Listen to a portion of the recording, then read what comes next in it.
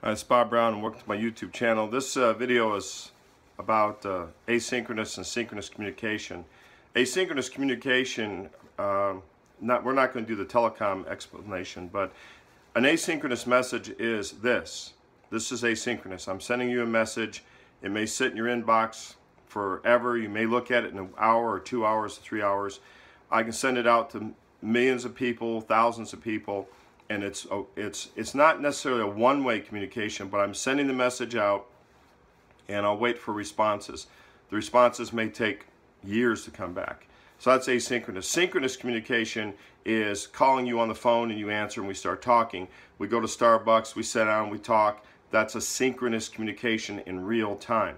So asynchronous is the ability to send out messages. So in a recent discussion I had with someone about a business problem, I said, what you're dealing with is that you have a senior business manager who's requiring, and I don't blame them, they say, when I look at this, I need real-time information. That information has to be as close to real-time as possible. I have to synchronize with that data in my mind. And what's happening is the messages were coming to him asynchronously through email. So, you know, like I said, well, I'm in my late 50s, so in your late 50s you start having cognitive decline, as you can tell. So, and I'm not saying anyone else does, I'm just talking about me. So, sometimes you go through 1,000 emails, you can lose them or you lose track of them.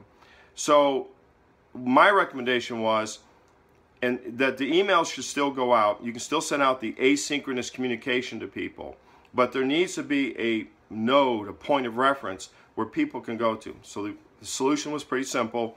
They're using an Excel spreadsheet.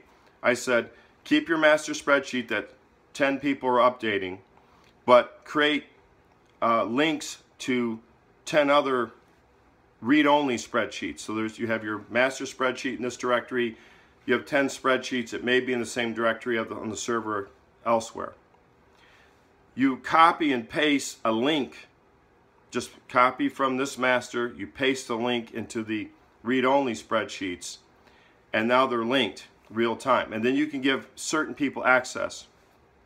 One issue was that one of the tabs, only one tab was supposed to go to this person. The rest was kind of for other groups and they didn't need to see it. In some cases they couldn't see it. So you could just paste the link for that tab. And now these spreadsheets are linked, they're synchronized. Now, when you update the master sheet, these synchronized spreadsheets that are now are going to be linked, and you can set up Excel to update. Copy and paste from that server, your server drive, to the senior executive's machine. You paste a shortcut. So now when he wants real-time data, instead of looking at the asynchronous email, which could be an hour ago, a day ago, a week ago, he clicks on this link and the Excel spreadsheet opens. When it opens, it's going to auto-update, and bam, he now has synchronized data, keeping in mind that it's as updated as the master spreadsheet is, but it's not like a copy of a copy of a copy that may be 6 hours old. Also keep in mind, as I pointed out, that if a customer is changing their mind, that's not reflected in the spreadsheet yet. And that's the dynamics of business nowadays, the constant shifting. So asynchronous messages, like in Blackboard, when you use for Blackboard the software, the discussion boards are mostly asynchronous. You send messages, you may respond to it in an hour, a day, or week. That doesn't mean they're wrong, that just means that you have time to respond, and it's important, and you can keep track and update.